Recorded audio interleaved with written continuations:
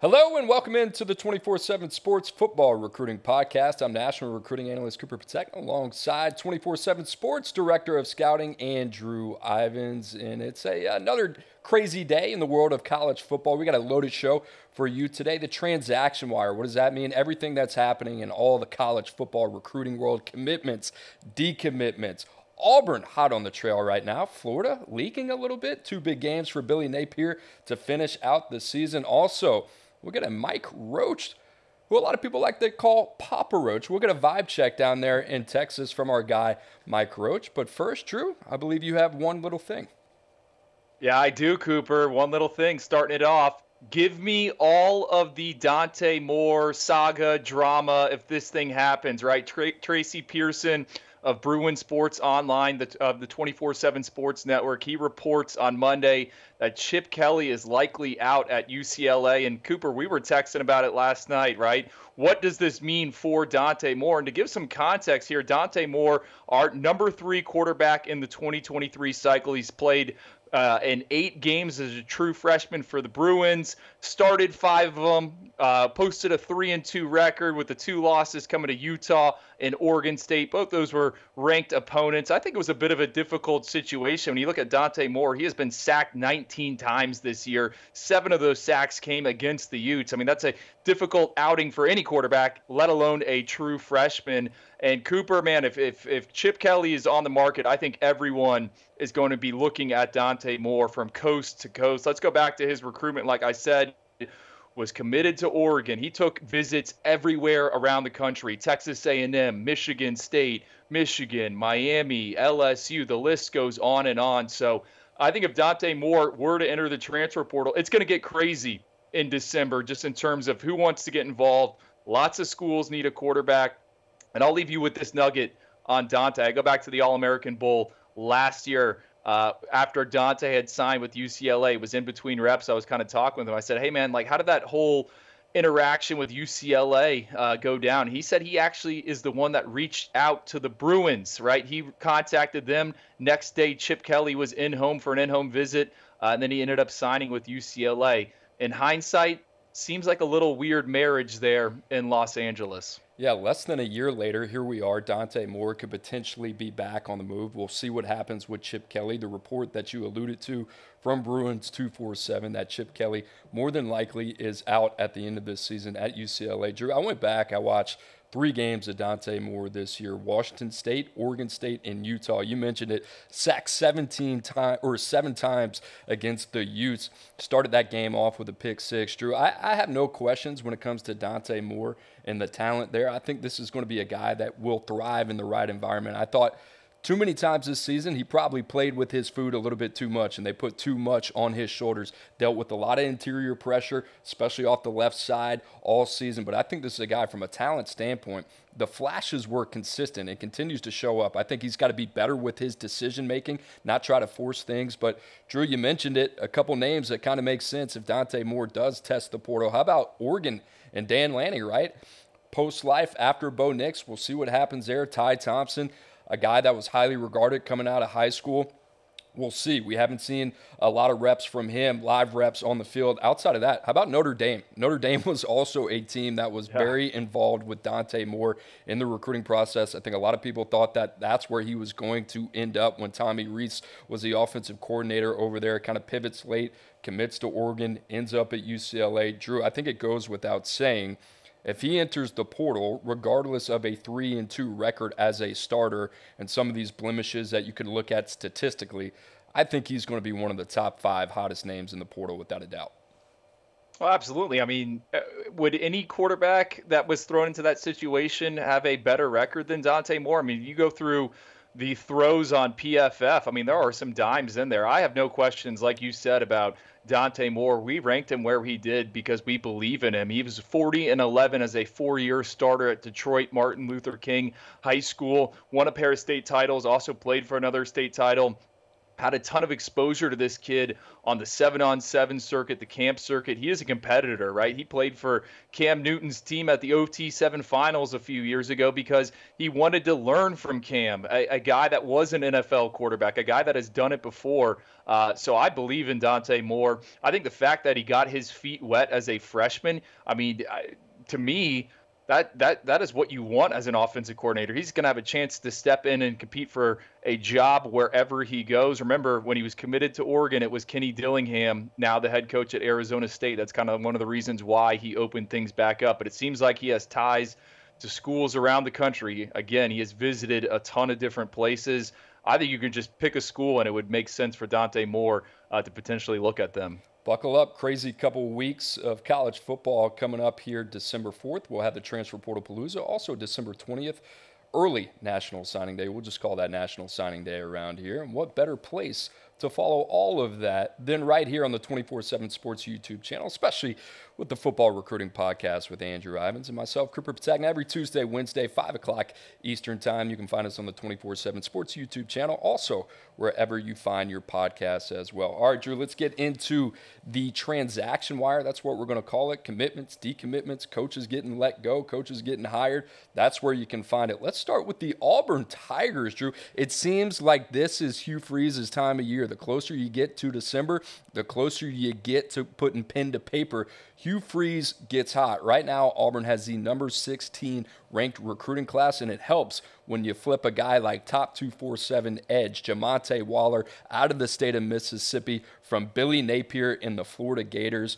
Auburn seizing right now all the opportunity and momentum that they can. You also add in 2025 top 247 tight end Ryan Gia, number 234 in the top 247, number 12 tight end from Milton High School in Georgia. Drew, Auburn right now, team to watch. You mentioned last year. How about this? Top 247 edge, Keldrick Falk, a guy they flipped from Florida State. Connor Liu, the interior offensive lineman, the center, who has played a lot of snaps for him this season from Miami. And Kayan Lee from Ohio State. Those aren't programs that are just out there that were, hey, we got to hang on to these guys.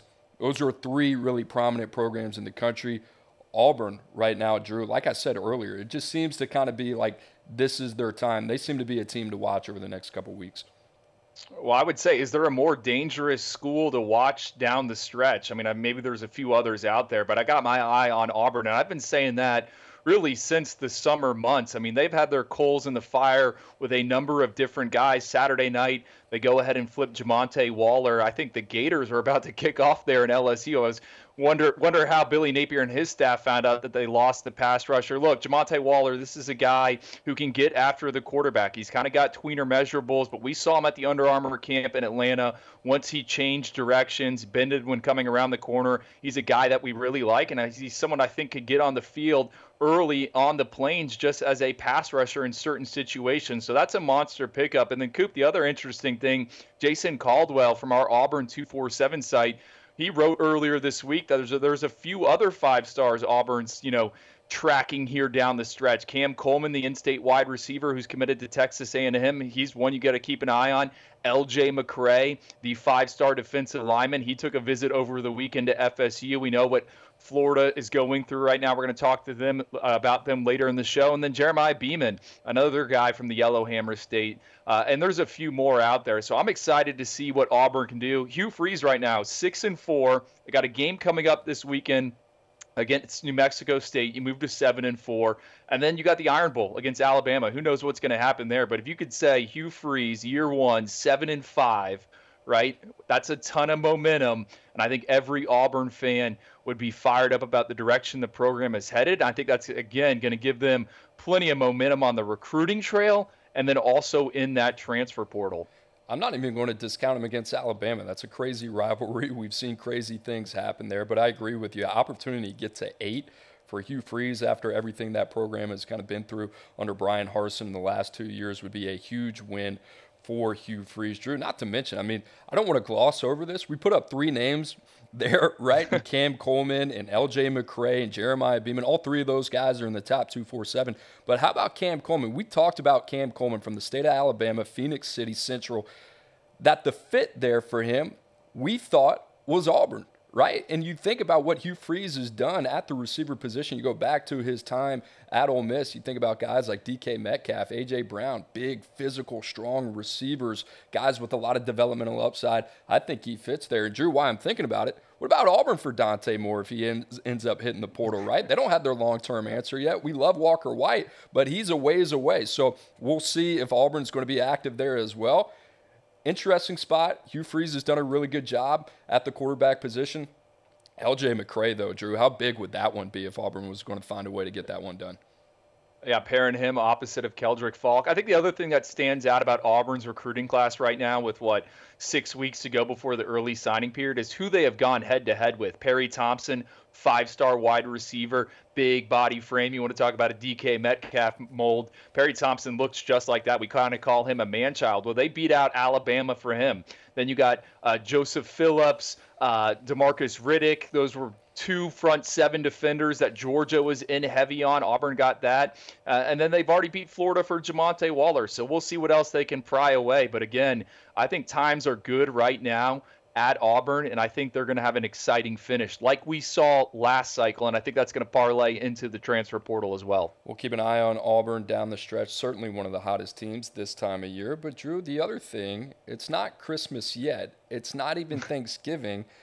But it's Merry Flipmas season. It is starting to happen and starting now. How about Texas getting in on the action with top 247 cornerback from New Orleans, John Ehret High School, Wardell Mack, the number 20 corner in the country. They snatch him away from Florida. We're going to talk about that a little bit later.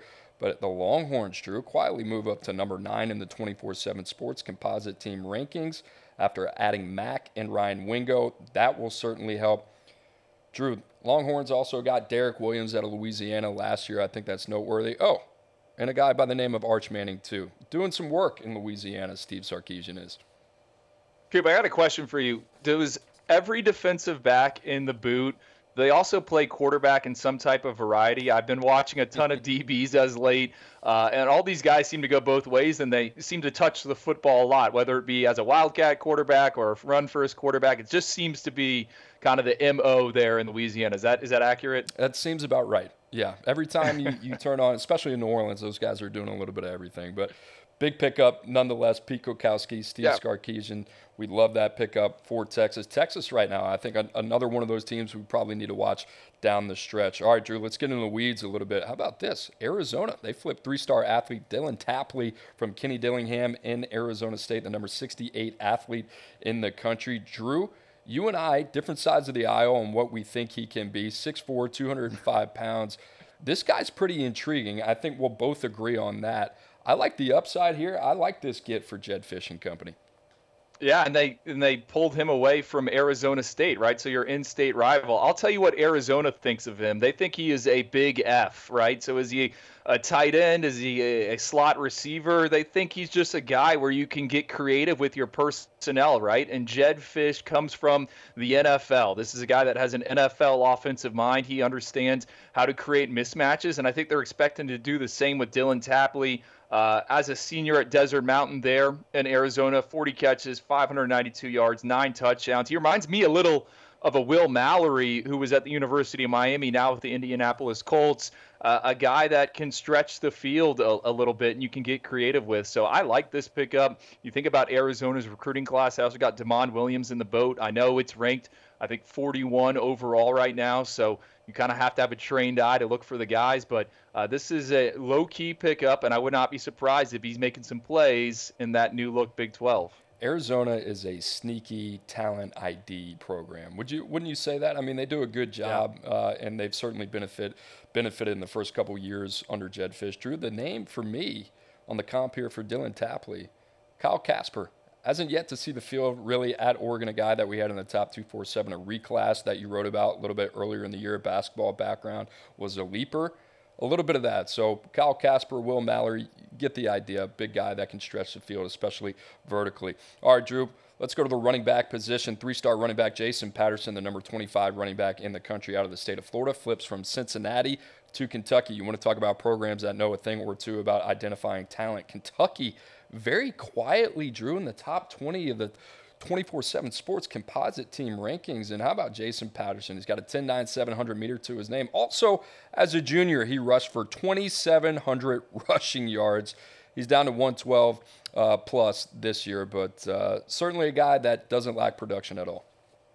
Yeah, Coop, I thought you were going to ask if he was in my backyard. He is not. I had to look up where Sneads is. It is up almost on the Florida-Georgia border. I think he was going to be a steal for Cincinnati, and I talked with a few different staff members there. They were hoping he would fly under the radar. Kentucky sniffs him out, gets the job done, and Cooper, I had written down exactly what you said, right? Kentucky right now, number 20 in the recruiting class rankings. Mark Stoops, his name continues to get linked to all these job openings, and it's usually followed up, well, hey, is he going to be able to recruit at a big level? Right now, Kentucky is doing an excellent job of recruiting to what they want to be. They want to run the football, and then they really want to be good in that front seven. I love the defensive class Kentucky has committed right now. I think there's a ton of potential difference makers in there, some guys that could be all SEC caliber, guys you're going to see on those PFF lists. But Mark Stoops, excellent pickup in Patterson, who's been one of the most productive players in the Sunshine State the past 2 cycles. He, too, has also played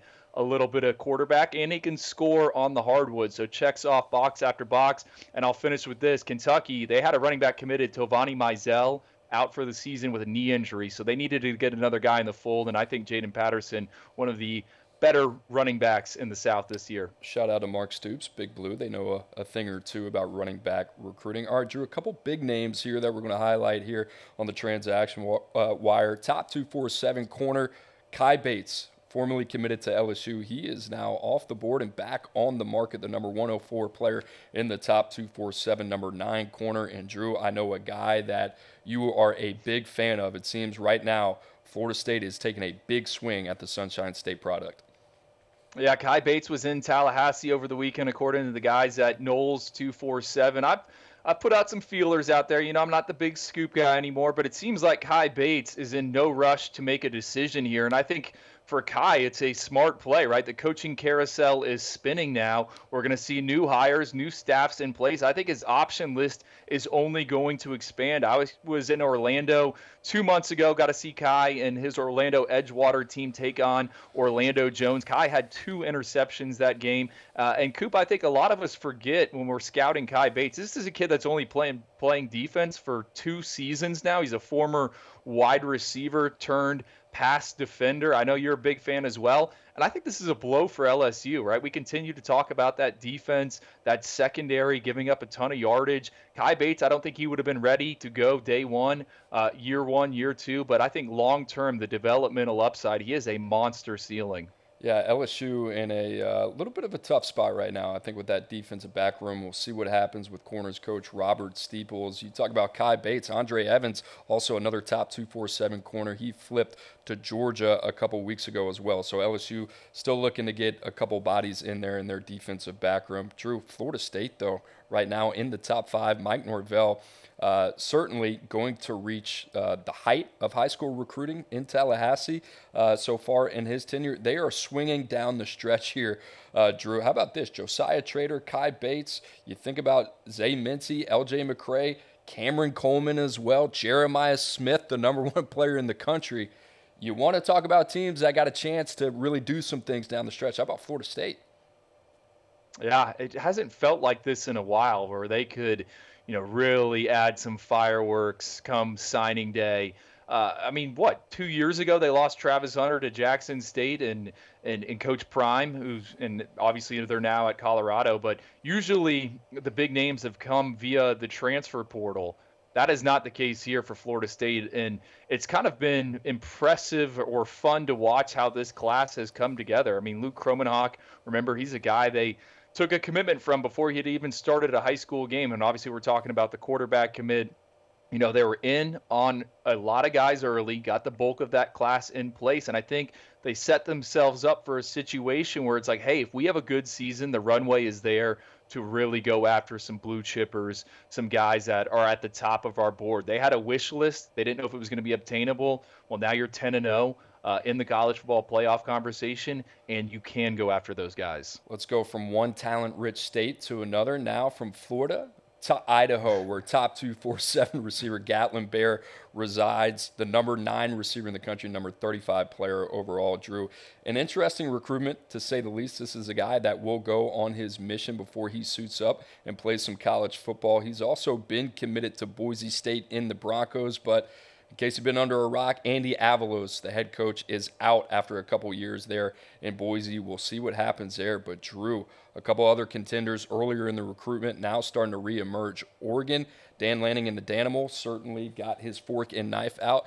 And then you got Jim Harbaugh and the Michigan Wolverines, who have actually done a pretty good job there in Idaho in years past. Drew, this is one of the, I would say, recruitments in top 50 players that is probably overlooked the most. I think a lot of that probably has to do with geography, but Gatlin Bear is a stud. I absolutely love what he's put on tape as a senior two-way prospect, going to play receiver at the next level. If you don't know anything about him, track and field background, 10.18 in the 100-meter. He can absolutely roll. Drew, how big of a pickup would this be for Oregon if they were able to get this one done? Do you remember back in when did Gatlin announce? Was it back in June or July? We had to do those segments or those hits about, hey, where is the perfect fit for Gatlin Bear? Where did you side? Because I thought Michigan player development. We're talking about a guy that's again going to go on a mission. And Gatlin Bear comes from an athletic family, right? He's got two brothers that run track. Went off on missions. He told me when I was writing him up for the Freaks list that one of the brothers actually left, went on a mission, right? How he trained was dunking on a basketball court. I think it was in Mexico. Actually trimmed his 100-meter dash time down while he was gone away. So Gatlin Bear, we talked at length about what he plans to do to maintain that speed when he leaves football for 6-8 months up to a year. Seems like he has a plan in place. I've always thought Michigan makes the most sense, but I do think Oregon is kind of the one to watch here, given the season they've had, what Dan Lanning's doing. And just the talent they've been able to add. It seems like when Dan Lanning sees an opportunity, he seizes it. Yeah, we'll see what happens with Gatlin Bear over the next couple of weeks. If you want to keep up with that recruitment for an Oregon fan, a Boise fan, a Michigan fan, whatever you are, you're just interested in Gatlin Bear, be sure to follow Brandon Huffman, one of the best in the business, breaking down everything with Gatlin Bear over the next couple of weeks. Hey, Coop, if I'm the first, that's the first guy, if I take over at Mississippi State, that's who I'm calling, right? We had that on yesterday's show. Who do you call if you take over at Mississippi State? Well, look, I just told you Gatlin Bear has a tie to the Bulldogs. I'm making that call right there. Idaho to Mississippi, man. It just makes too much sense, you know. All right, Drew, let's talk about Billy Napier and the Florida Gators. 5-5 on the field. Tough game against LSU. We talked about it yesterday. We actually thought they played well enough to win that game. Jaden Daniels was just too much in that spot. Florida still has a top 5 ranked recruiting class. And, Drew, you mentioned it. It's been tough to kind of hang on to some of these guys down the stretch. Jamonte Waller, one of those guys that was formerly committed. He commits to Auburn. We talked about him earlier in the show. Wardell Mack to Texas, another top 247 prospect as well. Drew, a couple of the guys here, and I just got news as we pre-record this earlier in the day. Top 247 defensive lineman Naj Johnson, Mary Flipmas. He is off to Georgia. So now that defensive line room that is one of the best in the country that we have praised earlier in the year, you got guys like Naj Johnson. He's off to Georgia. LJ McCray, suitors like Auburn, Florida State still coming after him. And Amaris Williams just took an OV to Ohio State, right? So there's a lot going on right now. We also talked about DJ Lagway, what would happen if A&M ends up getting the right guy.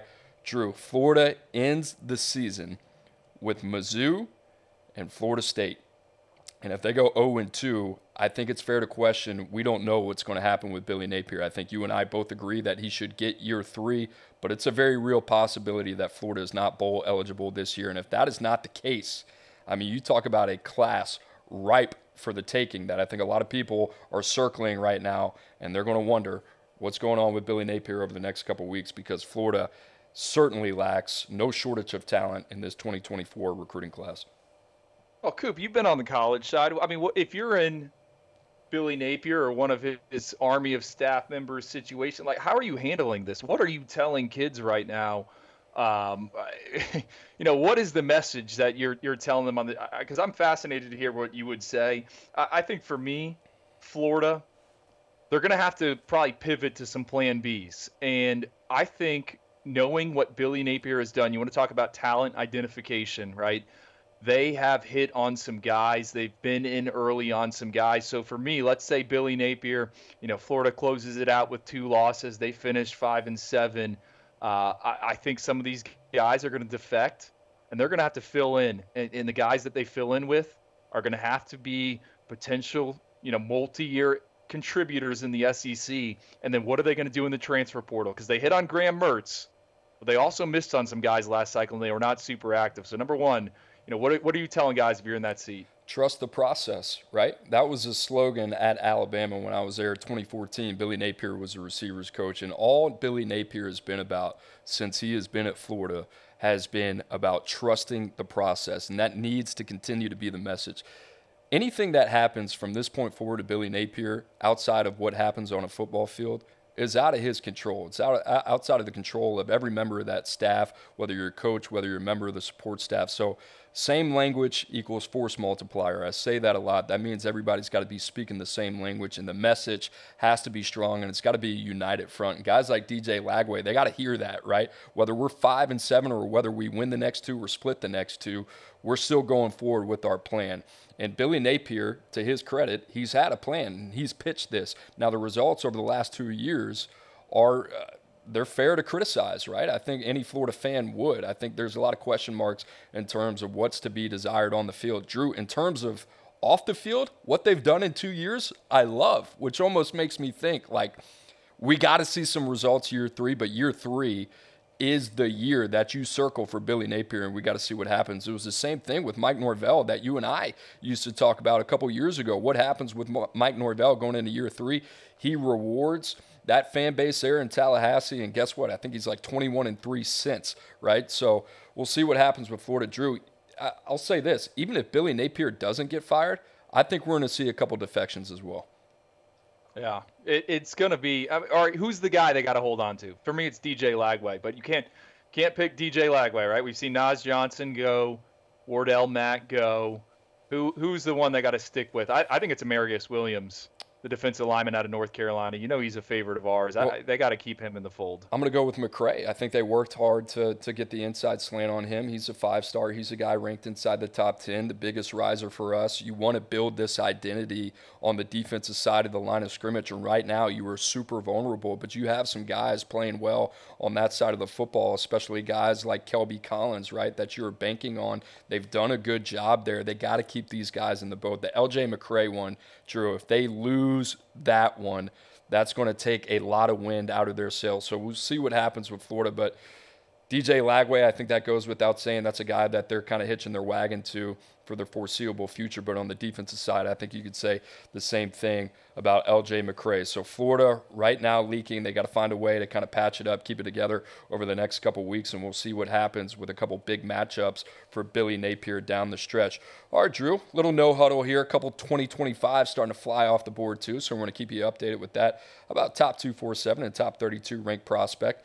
And the number 22 ranked prospect in the class of 2025, Zion Grady out of the state of Alabama. He pops to, guess where? Alabama, the Dark Lord, on Sunday. Bama ranked number 1 in 2025. Drew, he's 72 years old, but like we always say, I don't think he's slowing down at all.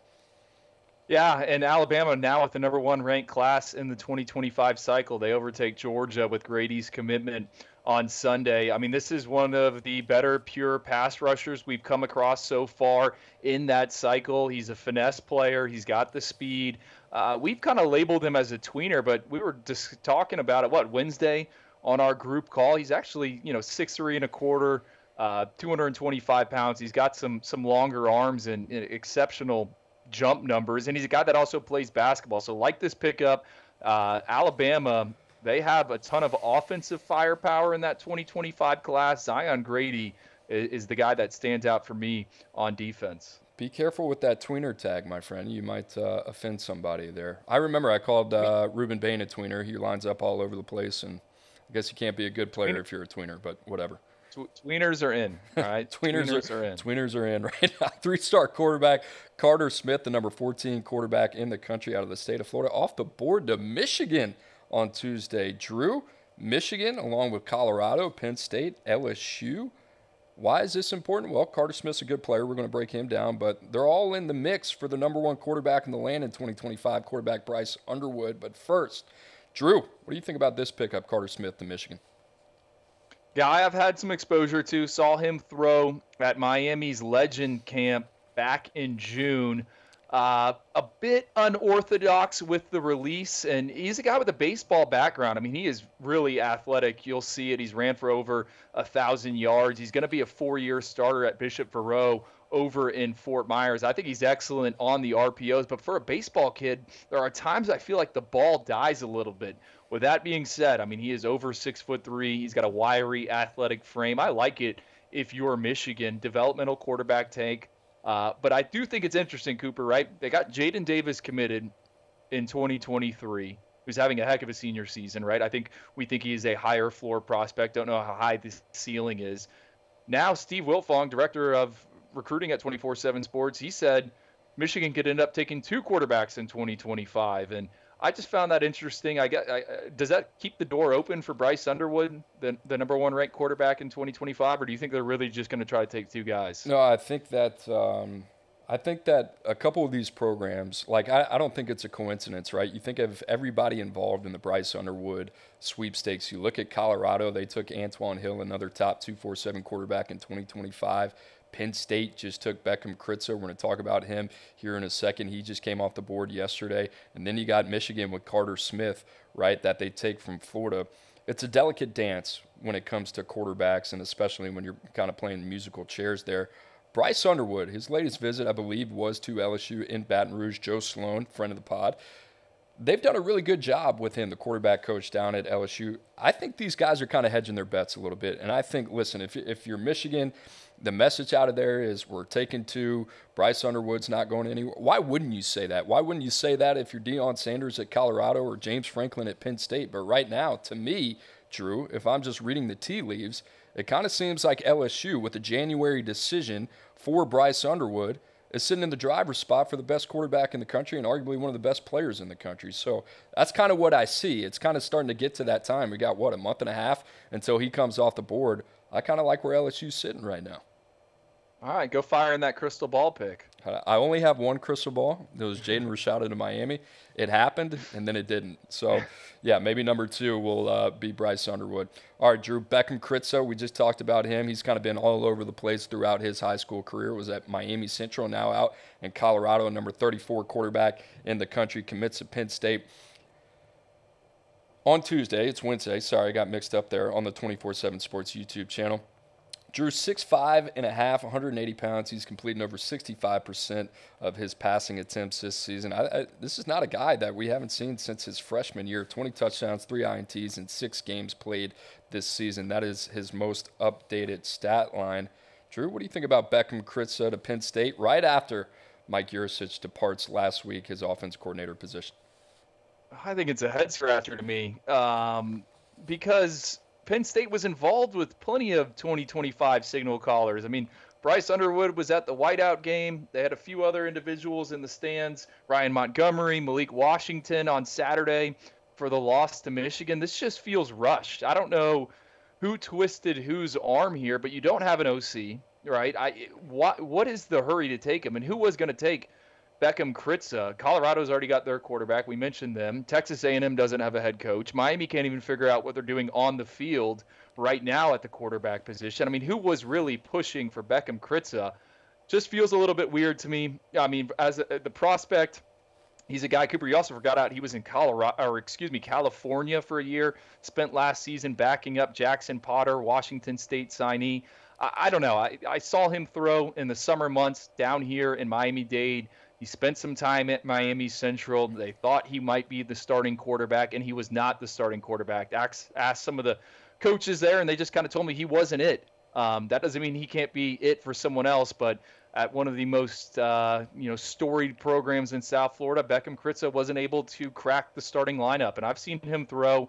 I think he's got some raw tools. He just needs some polish. So interested to see how this plays out. I think there's going to be more shuffling with Penn State when it comes to the quarterback position once they hire an OC. I've never understood why take a player at a position where you don't have a position coach. in a coordinator, right? It doesn't make a lot of sense there. Obviously, Mike Yurcich out last week at Penn State after the Michigan game.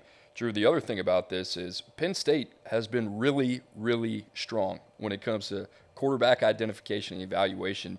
Drew Aller, the number one quarterback in 2022, but after that, Jackson Smolik, we talked about on this show, another guy that was a late riser for us in 23, and then in 24, you got Ethan Grunkemeyer out of the state of Ohio, who's having a great year there at Olentangy. So I think they've done a really good job. You got to give Yurcich a lot of credit. As soon as he leaves, they take a 25 signal caller, a guy that's had a little bit of a checkered start to his high school career. We'll see what happens there, but definitely interesting as well. I think well-traveled would be the word that you can throw in that scouting report. Well-traveled. Well-traveled. 4 high schools, 3 years. There you go. All right, guys, like I said, busy month ahead starting December 4th. The transfer portal palooza.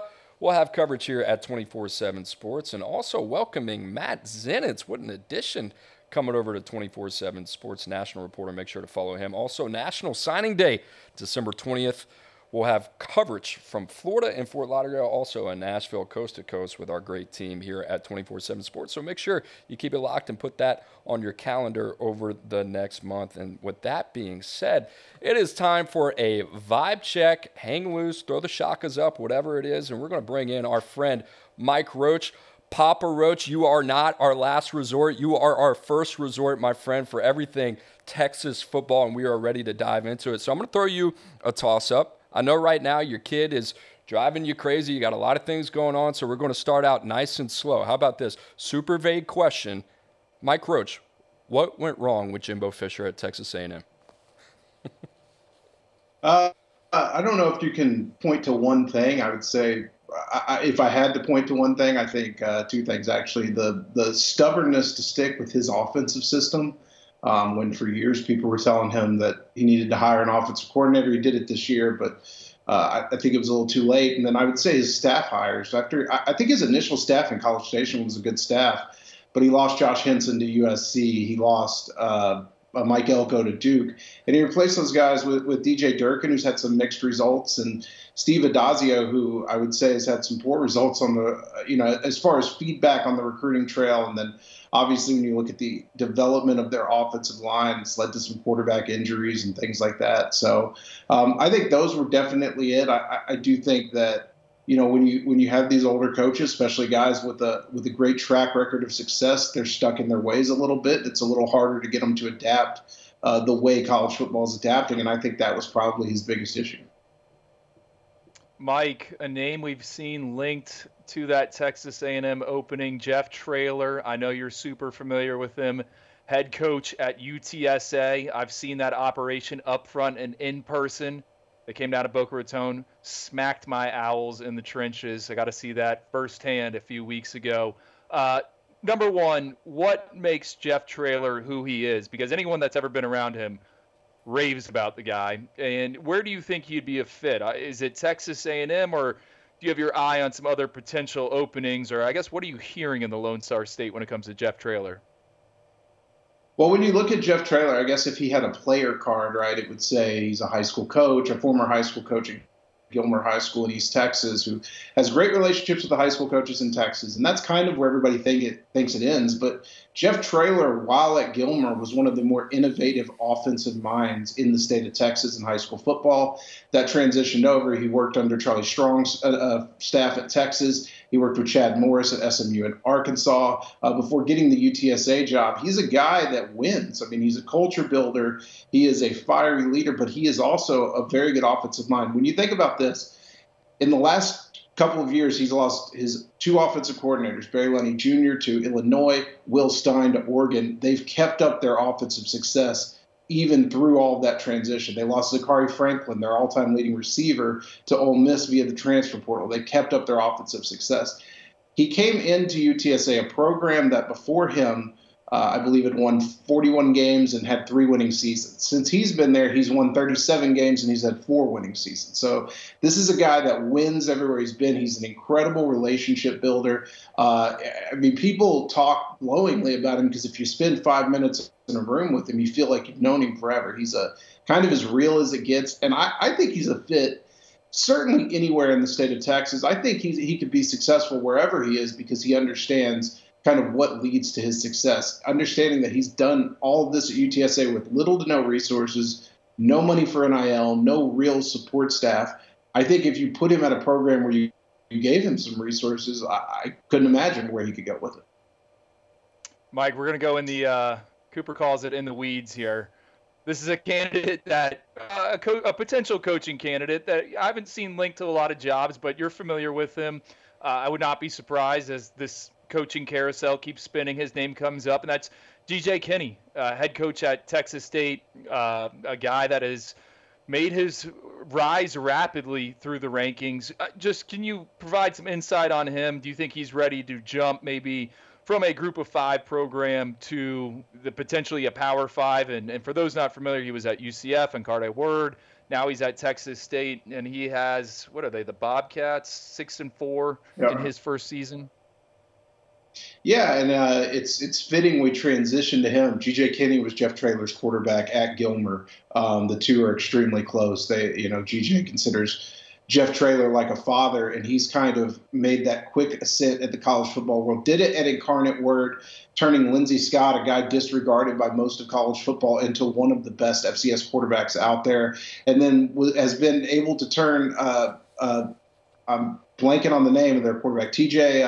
Finley. The former Auburn quarterback.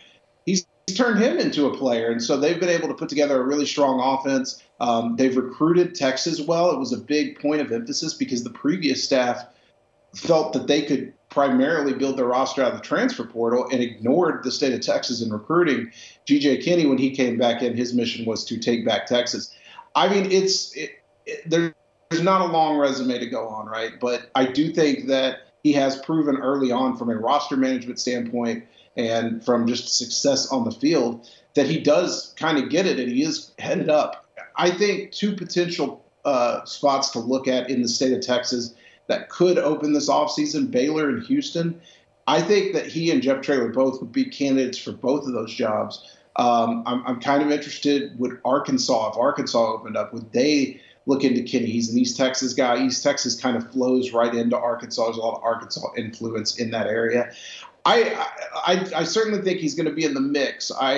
Maybe schools will want to see a little more success from him at Texas State, a little more sustained success. But I do think he's a guy that you're going to see interview for some of those jobs. Love the fit for Kinney in Houston. You mentioned that as well. Baylor, another program I think makes a lot of sense for Jeff Traylor. We'll see what happens if those 2 programs do, in fact, open up. Mike, I want to transition from the coaching carousel now to recruiting, but we'll stay in the state of Texas. Let's talk about 5-star safety, the number 2 safety in all of the land in the 2024 class. How about Xavier Filsaime? He's been a busy guy lately. USC in the picture, Texas in the picture. We talked about Florida and the finish that they have in front of them, 5-5. They are fighting for bowl eligibility right now. What's the latest on Xavier Filsaime? Well, Xavier Filsaime out of McKinney High School has been he's kind of kept it quiet since committing to Florida back in the spring. But I think that he's evaluating some options. I do think right now, after talking to him last week and talking to some people around him, he is still firmly committed to Florida, but I think he wants to have a backup option in case something were to happen to Billy Napier and that coaching staff. Florida wasn't an obvious contender for him when he committed there. It was kind of the last visit on the spring tour he was making, and he went there and was just completely off guard, surprised and pleasantly surprised by what Florida had to offer and the relationships he was able to build there. So I don't think he wants to come off that commitment easily. Went to USC. I think he did. Kids tend to love California. Shocker. Southern California is cool on official visits. And Texas has been trying to get him back on campus. He's set to be back in Gainesville for the Florida State game. The school I would actually say to watch in this one that can potentially make a run at him from talking to people around him is Oregon. They've kind of remained in contact. He's talked about wanting to get back up to Oregon if he can this season. But McKinney's in the heat of their playoff run, and here in Texas, when it shifts to playoff times and you get into the later rounds, those games are typically on Saturdays. So it's going to make visits a little harder for him. We'll see. I know he doesn't want to drag it out because he is planning to enroll early, but I think as long as Billy Napier and his staff are intact, he ends up at Florida. But like I said, I would circle Oregon as one to watch there. Cooper, you hear that? Oregon. I feel like we did this last year with Peyton Bowen, right? I mean, they're just out there right now, especially in Texas. They're making some inroads over there, Mike. I mean, Yeah, they've done dude, a good job. Yeah, I mean, Will Stein, who I talked about earlier, is on their staff. He's a guy that coached at Lake Travis High School here before being at UTSA. Drew Maringer's on their tight ends coach is a former Texas high school football player who coached at Texas under Tom Herman. So they've got some ties to the area. Mike, what about Draylon Miller, number 14 wide receiver for us? I believe he was just at LSU over the weekend. LSU seems to be trying to get back to wide receiver U. Just the latest with him. Yeah, it's. I feel like LSU has been kind of the one to watch here. Since he decommitted from Texas A&M, but Colorado has also been in the mix as well. He went to Boulder a couple of weeks ago. Really raved about that visit and the experience. One school that I think could make it interesting, depending on how hard they pursue him, is Texas. Texas has largely ignored him throughout the recruiting cycle, and there's been a little more contact in that area. I think that if they really start to push, we could see Steve Sarkisian and his program make a strong push down the stretch for him. He's, from what I understand, has always kind of grown up liking Texas. That's been the school he's had circled. I think had they pushed early on, he'd be in this class already. And so we'll see if some applied pressure on the way to signing day can get that done for Texas. It would be exciting to pair him with Jarrett Gibson, Ryan Wingo, Brandon Baker, Colin Simmons. I mean, that Texas class a month ago, we're wondering where's the star power, shooting up the rankings and getting guys that, could all be starters at the position. Kobe Black, you mentioned the Longhorns, number 4 safety. Anything new on him as we are approaching the early signing period? Yeah, I actually just talked to a source about Kobe Black right before I hopped on here. I think this recruitment is winding down. I think we are nearing a decision within the next month. Texas has long been the favorite. They've got my crystal ball. They'll continue to have my crystal ball as of right now. I think A&M was making a really strong push, but obviously, firing your head coach kind of throws a little speed bump into that. Oklahoma State is an interesting one to watch. Kobe's brother, Corey Black, is having a really good season for Oklahoma State. Kobe has been to a ton of games in Stillwater this year to go see him, and they're really leaning on that family angle. I'm interested to see if they can kind of close the distance between Texas down the stretch. Those are the 3 schools I'm hearing the most about right now with Kobe Black. Mike, we'll get you out on a 2025, one of the best players in the country, the number 7 player in the country, currently number 2 cornerback. That is Devin Sanchez out of the North Shore, and a guy that's got a lot of fans here at 24/7 Sports. He's going to make an announcement at the All-American Bowl. What's the latest with him? I never try to be hyperbolic about guys. I always try to let a take set in. But I was thinking the other day, I think he's the best cornerback I've covered in my career. He's really, really good. I think Ohio State has long been the leader, and Devin has talked openly about that. I've done 3 or 4 interviews with him in the last 6 months where he's just said, "Yeah, Ohio State's my leader." I mean, that's who it is. Alabama, A&M was in there. We'll see how much the Jimbo Fisher thing affects that. But I think this comes down to Alabama and Ohio State. It's interesting to see if Alabama can make a push down the stretch heading into this. But with a commitment date in mind, I would lean heavily towards Ohio State. That's where I've got my crystal ball. And it's really the duo there of Coach Walton and Coach Eliano that have leaned on him and the guys they've developed, and the relationships they've built. He's talked a lot about how he watches the DBs that the coaches who are recruiting him have developed and what they can do on the field. He's a big fan of Sauce Gardner, who isn't, and he really likes that potential of how they can develop him. Mike Roach, we appreciate you, man, as always. If you want to look for Mike Roach's work, you can find him at Mike Roach 247 on Twitter. Mike Roach, coaching carousel, breaking down recruitment, state of Texas, the aficionado. Mike Roach, we appreciate you coming on. Drew, how about that, man? Some loaded scoop there. Draylon Miller, the Texas. You know what popped into my mind about the Draylon Miller thing is he kind of reminds me a little bit of Jordan Whittington coming out, right? And that's a guy that they're going to have to replace after this season. Played a little bit of running back out of high school, a guy that they can move around, play in the slot, super versatile. And what a luxury for Texas that you can show up in the 11th hour and just be, hey, you want to throw on the burn orange, and burn LSU and everybody else to come play for us. But Mike Roach, man, Xavier Filsaime as well. How about that? Oregon creeping around? Oregon, man. Like, Dan Lanning is going to – Prime needed 65 roster spots. Like, Dan Lanning could actually fill 65 roster spots with, like, dudes, right? Not backups from other schools. And I think the other thing that stood out about Roach – Devin Sanchez, Ohio State, right? We're going through the 2025 rankings right now. It's still super early. We feel really good about Devin Sanchez. We like their quarterback commit, Tavian St. Clair. And then they got Blake Woodby committed, DB out of the DMV. Like, I'm bullish on him, a little undersized, but, man, that'd be quite the start. And then they got Javon Boggs from Cocoa Beach. I mean, that would be a heck of a start for the Buckeyes and Ryan Day on the trail in that 25 cycle. For as good and as robust of a recruiting operation that Ohio State has, they don't get enough credit for how good they are when it comes to early talent identification. I think Mark Pantoni, his staff, some of the best in the country. And if you're wondering when the All-American Bowl is, that's on January 6th. 2024. I can't even believe that, but right around the corner. So Devin Sanchez, one of the best players in the country, that's where he'll make his commitment. Guys, I hope you enjoyed it. Another great week for the Oyster Boys. Before we get out of here, make sure to smash that subscribe button and that like button as well. For the Director of Scouting, Andrew Ivins, I'm Cooper Petagna. We'll see you next week.